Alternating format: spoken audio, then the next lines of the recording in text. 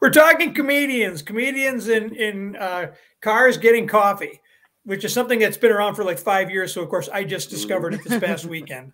So there you go.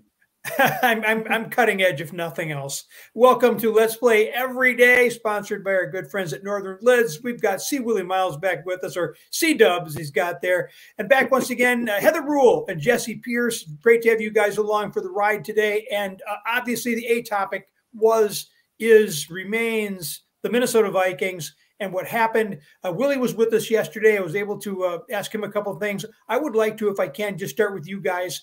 And this wasn't a surprise, but maybe in a sense it was, depending upon what you thought was going to happen, what you'd been led to believe was going to happen. So if I can take you back 24 hours, the news crosses your Twitter feed. Your first reaction, Heather Rule, is what?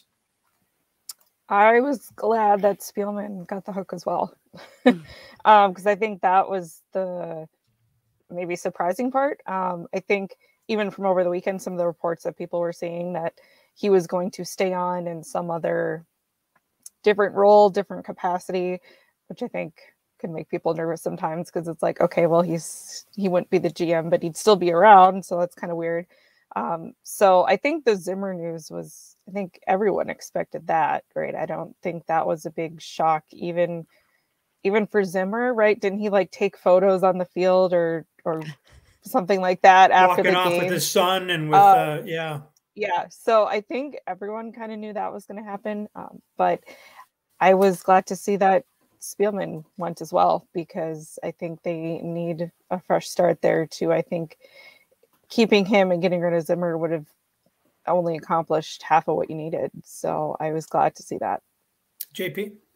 Yeah, I mean, I completely agree with Heather. I think Zim, no surprise, but I'm glad Spielman also out of there. It's funny, I actually saw across my Twitter timeline this morning, come across Sam Alley, who is a sports reporter up in Duluth, had said Mike Zimmer actually predicted his demise back in 2018 because he had basically said to an NFL writer, Kevin Petra, that it is important that Rick and I get the correct quarterback for our team, right? And kind of Kirk's fault, right? Let's just say it out loud. It's a little bit Kirk Cousins' fault that Mike Zimmer and Rick Spielman are now out. It was that contract. It's the way that he's performed under that contract. So darn you, Kirk. But yeah, I mean, all the best to Zim and Spielman. Like everyone said, nobody wants to see someone get fired, but there was a lack of result and you needed to have somebody on the hook for it. So they're both out. Time to clean house and start anew, if you will. I thought it was telling, even the way both men handled it. So Spielman put out a statement right away, went in and addressed the team, all the rest of it. Crickets where Zim was concerned for hours, until he finally got the statement. And even then it was sort of a halfway statement. And, in the comments he made down the stretch, on the way out, he got emotional about his defense. He got emotional about Harrison Smith. He got emotional about Anthony Barr. It's just like, dude, half the team will not save your, you know what I mean? You need all the guys. You need all the guys. And the fact that he just never got there showed me, again, 8 years, just no development. I mean, he just didn't grow in the role or as a person, in my opinion. No, I agree with you 100%. Here's the thing, though. What I think, and I don't think anybody's overlooked it, and Jessi touched on it just a skosh. Kirk Cousins, and it wasn't all. I shouldn't say it was all his fault because it really wasn't. But he played a huge role in it, and the way his contract. Look, I'm not opposed to someone making that kind of money, but it should be performance laced like everybody else's. The problem with his money was it was guaranteed. It didn't matter if he won or lost. They won a playoff game. So literally all he has to do is stay healthy. That's all he has to do, and just go out there and just put up 4,000 yards. And then everybody, and I saw so many people on his bandwagon. I don't understand how people just keep riding this guy and keep talking about how great he is. And it's like, I'm so sorry that you feel that way about mediocrity. This guy only thing he won, I think I tweeted this, the only thing he won was money. That's all he won his whole time here, just bank loads of money, because he didn't bring, and their downfall started when they signed him to that big check and then they went what 8-8 his first year. Mm-hmm. You can blame it on a lot of things, but you got a lot less money to work with to bring other people into the fold when you do that. And he didn't live up to, say, Brady. He didn't live up to Rodgers. He didn't live up to any of those type of quarterbacks, but he made that kind of money. And that's where you look at Spielman and go, what was your deal? Was to bring this guy in and pay him that kind of money. And then you can tell Zimmer was never happy with the deal and from the get-go. Mm-hmm. I'm pretty sure that wasn't his guy, and that's why he gave him, a rookie offensive coordinator this year. Right. And he wasn't coming in like he wasn't this. It wasn't like they were bringing in some superstar quarterback, right? No. I remember when they brought him in and it was like, they fought. It wasn't like quite like the Brett Favre thing, but they felt, I think some of the media like followed him like, oh, he's at this restaurant. He just landed and he's here in Minneapolis. And, right. But I remember thinking, I'm like, I know I don't know all the X's and O's and everything, but like, he's not that great of a quarterback. I don't know what everyone is getting so excited about. I mean, he's average. Mm-hmm. At best, and that's what you got, right? Like you said, 8-8. They're 8-9 this year with the added game. That's what you're gonna get. I don't know. I watched him when he was at Washington. And that's the thing. But it was right after RG3 left, whatever, and I was just, so I got curious. So I looked up looked at him in college. So I went look back at some video, and I'm like, this is the same thing this guy's been doing. And then in this last 2 years there, they wouldn't even give him a long-term contract. It's like, no, we're not giving you that kind of money, dude. And then all of a sudden when the Vikings signed him, I was like, oh my God, why would they? I mean, I'm sure, I don't know, whatever quarterback was sitting back there thinking, really? That's all you got to do? And it was like the best contract. Like, you don't have to, percentage-wise, it doesn't matter if your team makes it to the playoff. You don't have to throw for 5,000 yards. You don't have to have X amount of touch. Just this is your check, period. Significantly a better contract than Tom Brady had, than Aaron Rodgers had. Yeah, because it's been used as the springboard for everybody else since that time. It's arguably like, if you're an agent, like his agent goes into the Agent Hall of Fame because of that deal, because he got that deal. So here's where it goes, why he got it.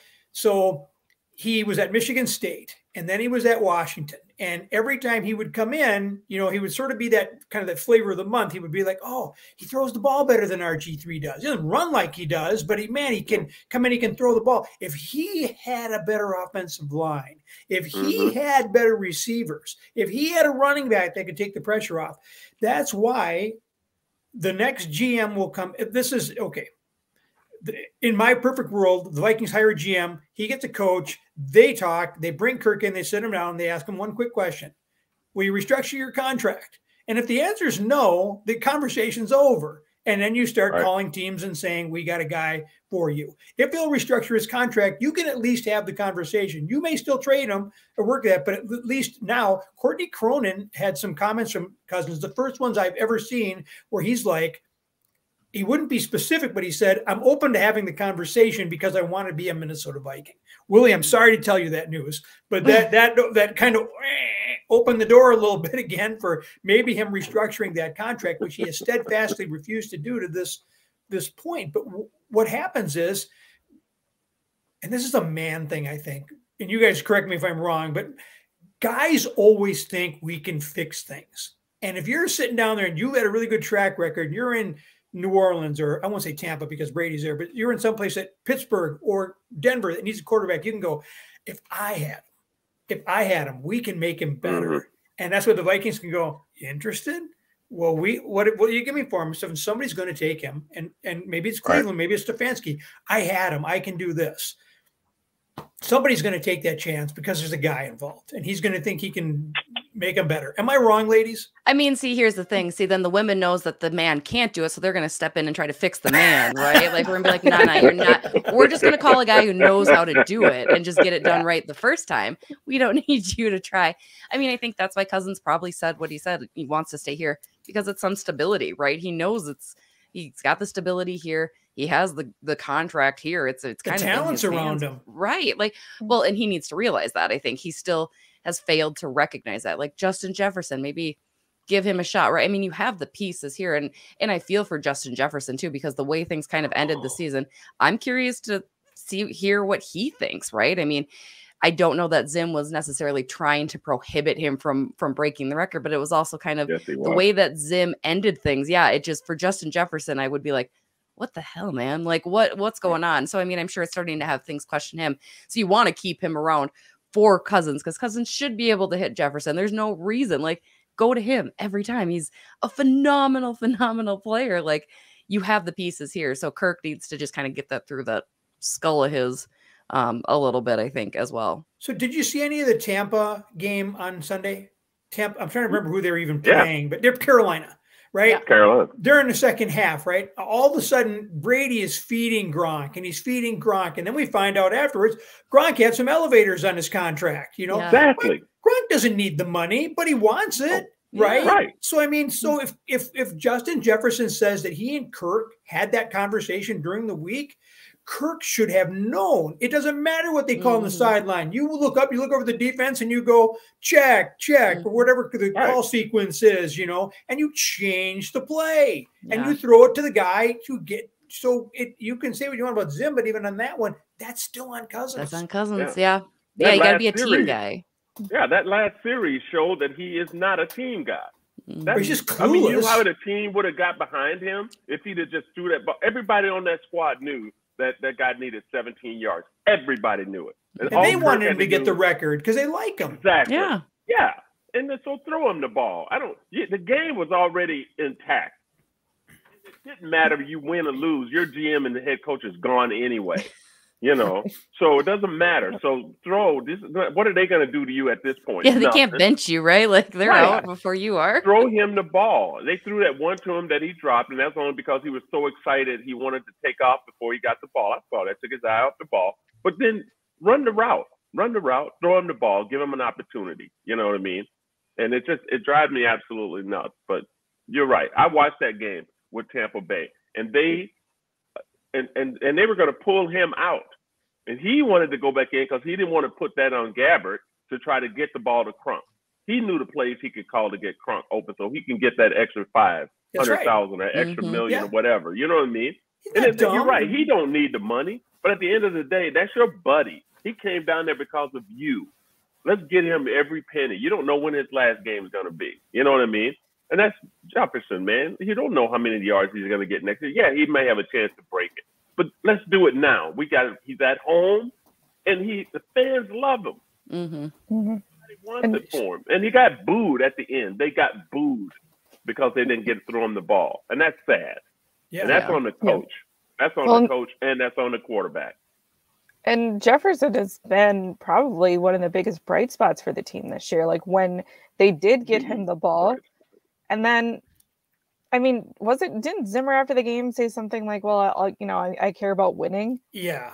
Again, absolutely nothing. It cost us 3 spots in the draft order. Yeah. And it's like, now you care about winning, Mr. 8 losses. And it doesn't matter at that point. Like what, I understand. Yeah. Earlier in the season or the couple weeks before when you still had a shot at the playoffs, it's like that doesn't matter. No. Get the ball to Jefferson. Why not? Yeah. I mean, there were still so many times this season they just didn't do it. And it became like a talking point too. Like, oh, well, yeah, like we sat down and we decided, this week we're going to go to Jefferson. Really? Brilliant. Oh, brilliant. Okay. Well, my 4-year-old said that before. Told you that. Yeah. Think about the impact of Justin Jefferson and where these guys are concerned, because the Vikings, if you go back to, and Tyler Fournette disagrees with me on this, and that's great. That's what we shouldn't always agree on everything like that. But if you go back to not this year's draft, but the year before, the Vikings had the 9th pick in the draft, and the Philadelphia Eagles had the 8th pick in the draft. And the Vikings need a receiver. And Jamar Chase was gone. Different guys had been taken, different receivers. Devontae Smith had been taken, not Chase. And it comes to the Vikings. They're 2 picks away. They know they want Justin Jefferson. The Eagles are in front of them. The Eagles need a receiver. And their GM, Rosen, takes Jason Rager. Have you guys heard about Jason Rager since he's been in the NFL? Nope. No. And you can go find this clip on YouTube. There's Spielman and Zimmer cackling because they know the Eagles have just up. I mean, they have just majorly. So now the Vikings, this guy drops in their lap. What I would love to be able to do, I would love to be able to see the draft board to see what would the Vikings have done if the Eagles had taken Justin Jefferson. If we have Rager as our choice, if they take Rager as the wide receiver and he bombs us spectacularly here in Minnesota, as he has in Philadelphia, are either of those guys even here after last season, much less this one? I argue that Justin Jefferson bought both of those men another year, and it was a complete fluke that they got him in the first place. In my book, Rick Spielman gets zero credit for that draft. Zero. Right. I agree with you 100%, and I don't know why. Well, I get it. My point is they didn't reward the guy who saved their ass. Yeah. Right. I mean, Justin Jefferson has walked in and completely. All those guys should be giving him whatever. You want ice cream? Do you want the comfy bed? Do you want another sweater? I'll get it for you. Look, he bought the same type of energy that Randy Moss bought when he came here. With none of the negativity, because I was there, Willie. Yeah. I get you. You feel about Randy Moss, and you got your feel, but I was just talking about football-wise, the energy that he bought on the field. I mean, and no one took a chance on him, and then Denny Green did. He picked him, and this guy's a HOF, buddy. He came in and lit it up, and I mean, you're right. Everybody in that team had more swagger and more confidence because Randy Moss was on their team. Same with the Vikings. You're right. You're right. Yeah, he made everybody else around him better. He made it better for Thielen. He made it better for Rudolph. Because he was a burner. He'd get down the field, and these guys were catching balls right and left. And then it was like, throw him the ball. Yeah, and remember, he didn't even start for the first 4 games of the season. Whose decision was that?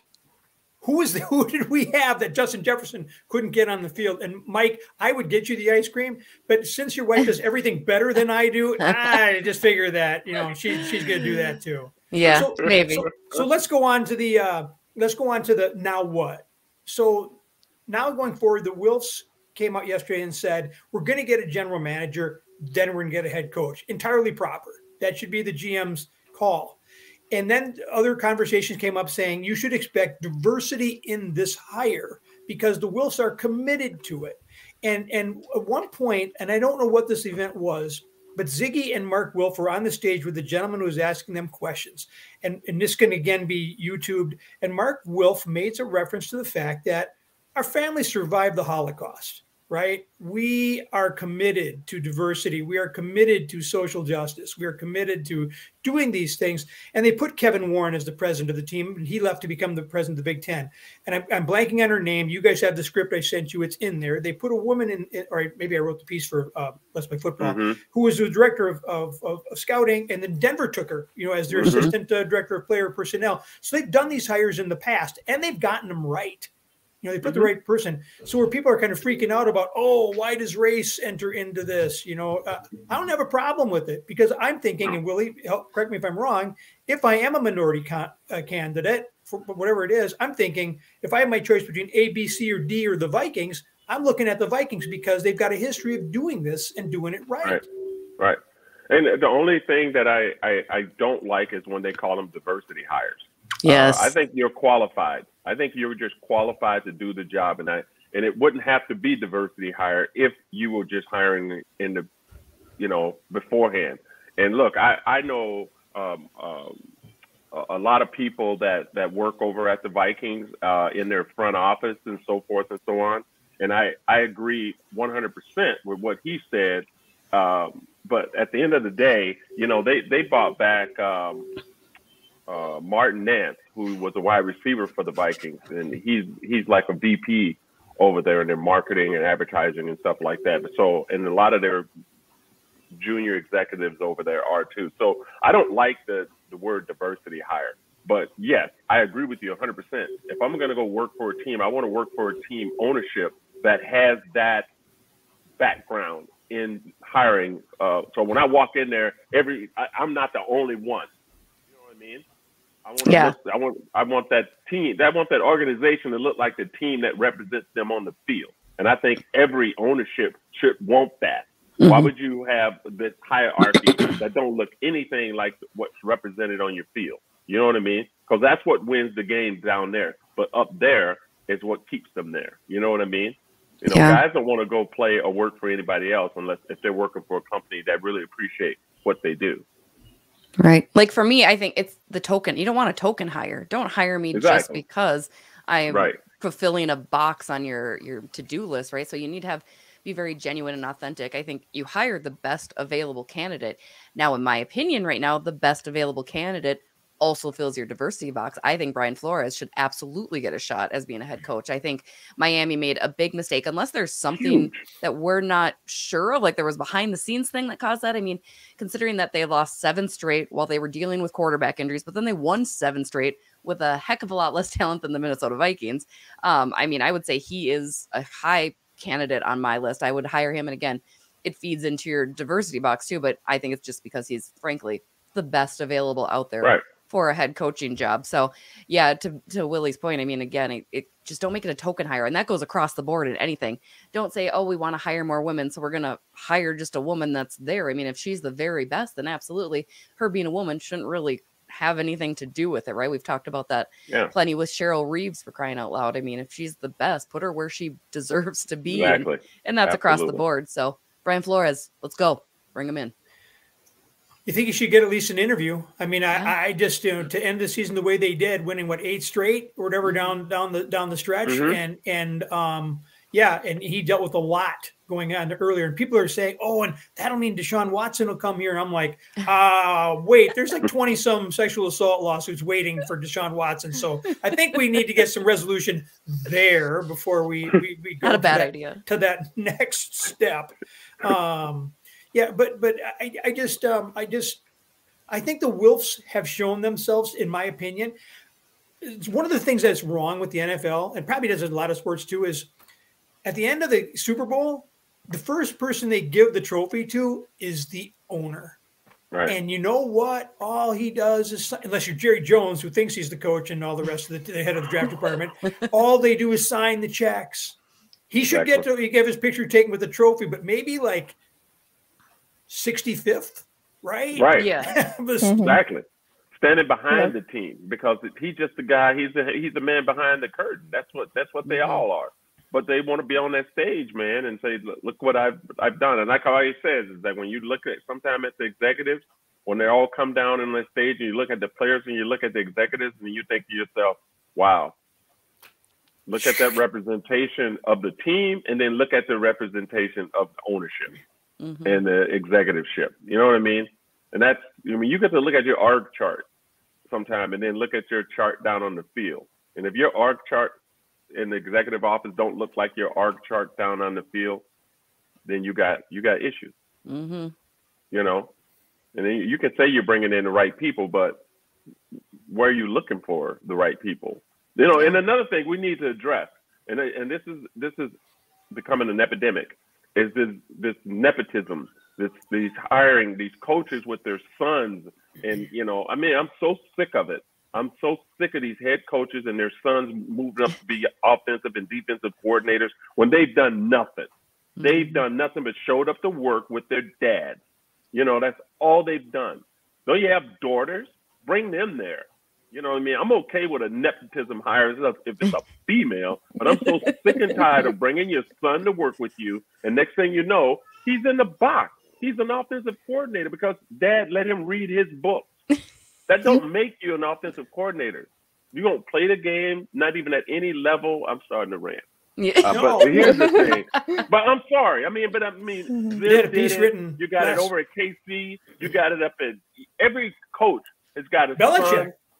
Yeah. That's what I'm saying. And, you know, you have Rex Ryan. At least his kids played college football. At least they did some things and became Hicks. These, you know, I'm not saying it's about Lombardi's grandson. I'm not. Legacy. I'm sick and tired of legacy. That don't mean nothing. Shanahan, all of them. You know, when they kids come up, they come up in the NFL ranks, and they show up at practice with their dad, and they watch film. And next thing you know, you're sitting down and dad said, "Here's what you need to look for. Here's what you need to look for." They're just learning that, and then they take that what he's told them and go up in the box, and you learn that. And nothing changes then. Nothing. Right? Nothing will change. Yeah. Kubiak wasn't a great quarterback. Right. He was not. And his son is not a great offensive coordinator. Kubiak was there in the glory days for the Broncos, but that residue sometimes don't drift down to the next brain. Mm-hmm. That was in his head. That's what he saw. Now you're telling him what you saw, and he didn't see that for himself.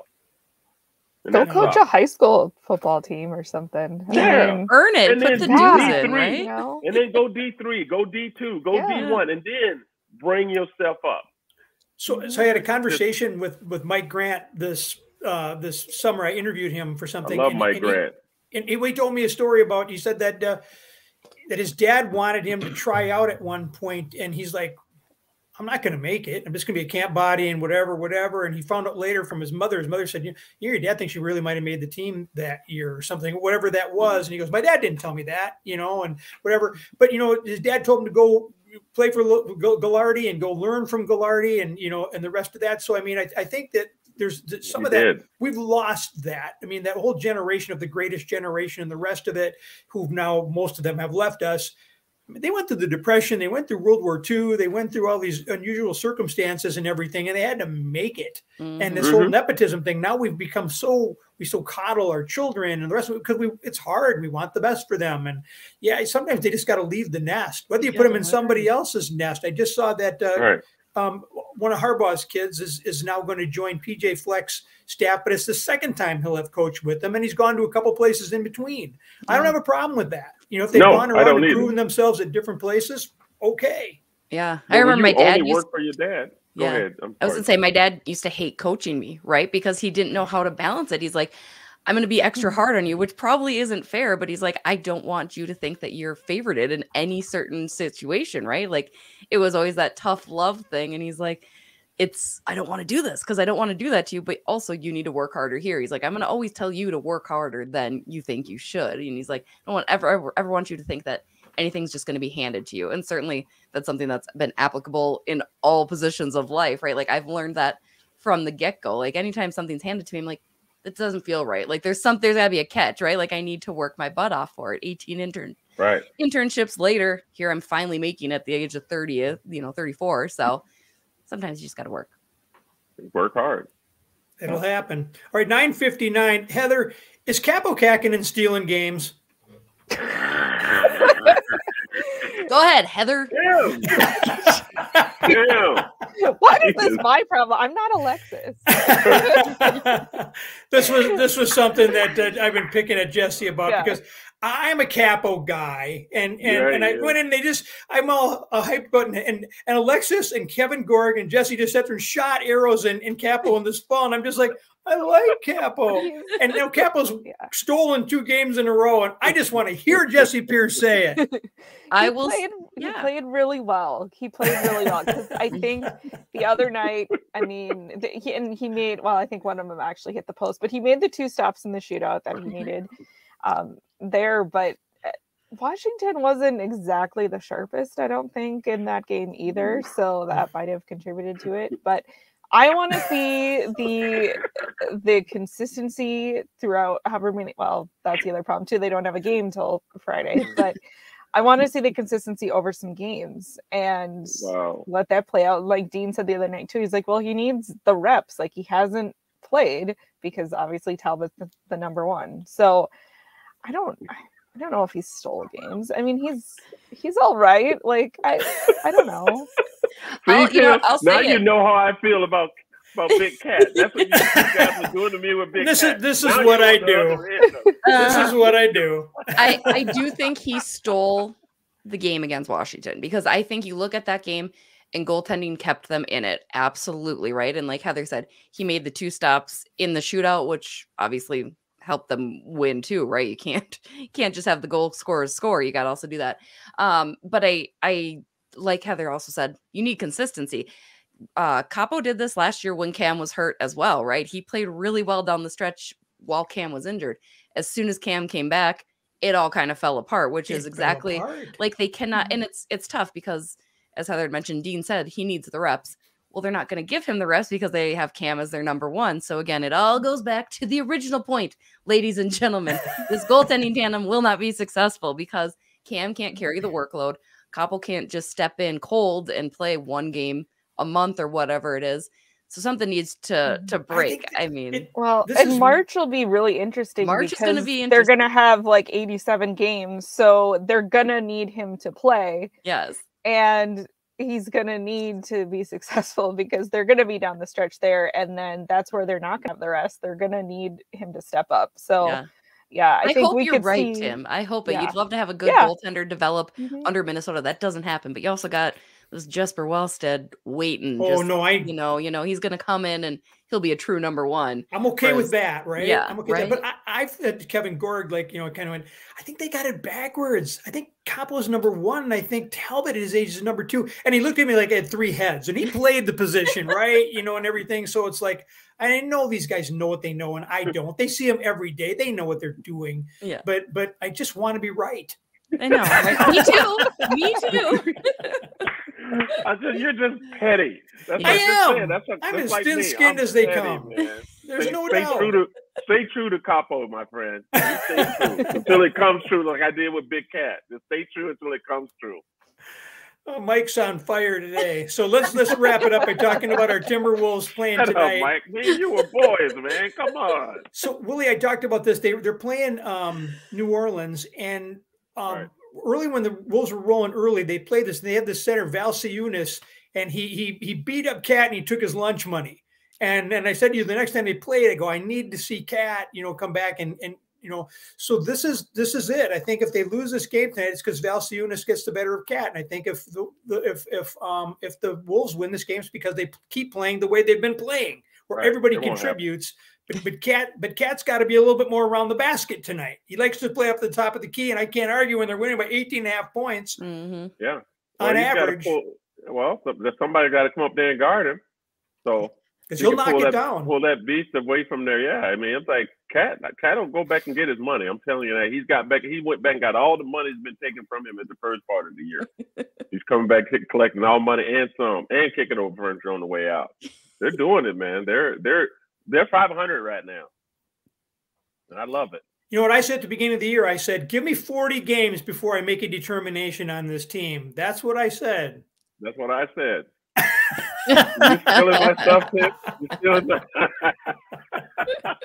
I said, you give me 40 games, and then I'll tell you right now, if they come out 500, they are a good basketball team. That's more than you can expect from this team right now. With this coach in his second year and putting this team together, and like I said, he's coaching Saunders' team from the first half of the year last year. So now you've seen his defense, his offense, and his culture out there, and I think that's what you're seeing, and I have every bit of faith in this team that they're gonna be a good playoff basketball team right now. It's fun to watch. They are. They're beasts. They're not. No one ain't looking at the Timberwolves going, man, can't wait to play those guys. We need to win. That's right. That ain't the team no more. Yeah. And neither is the Wild. Is this Minnesota? Yeah. The Vikings are still that team, though. Can't wait to play the Vikings. I'm sure Detroit said that. Heather, what's going on with you? I have, let's see, tonight, Wayzata at Minnetonka girls hockey tonight. Nice. So Minnetonka's loaded. I need next time you're on this show, you need to tell me how 14 girls from 18 different programs around Minnesota suddenly ended up at Minnetonka in the same year. Answer me that question. That's what I want to know, Heather Rule. Well, you can preface it by saying, I work with this jerk that really wants me to ask this question, but I want an answer. Deep dive, Heather. Do a deep dive in those people. Something sketchy is going on over there. Yeah. There's a super team over there in Minnetonka. How did that happen? They played the Lake Conference. That's a good conference. I mean, they got to compete with Edina too. But they left Breck and they left Andover, and those were power programs. And all of a sudden, so how did that happen? I mean, I'm just not trying to be a jerk, but I mean, I legitimately want to know. Something was going on at Breck though, because Breck's coach resigned in the middle of last season. So something was going on at Breck that they didn't like or something, because that, and I have to look at their record again, but I looked earlier this season and Breck didn't even have a win. So everybody left. Yeah. Right. So and it all ended up at Minnetonka. I want to know, does anybody have a new house that we should know about? What's going on here? There's just a mailbox out there somewhere by the lake. Shiny car. Yeah. JP, what's up with you? Wild practice because they don't play until Friday. Actually, I'm not even covering the game Friday. I am heading north to International Falls for Icebox Days, ladies and gentlemen. So I will be dominating on the ice in dodgeball, golf, and turkey bowling. Yeah. I know. See, Willie looks like that. Fabulous. It's going to be super fun.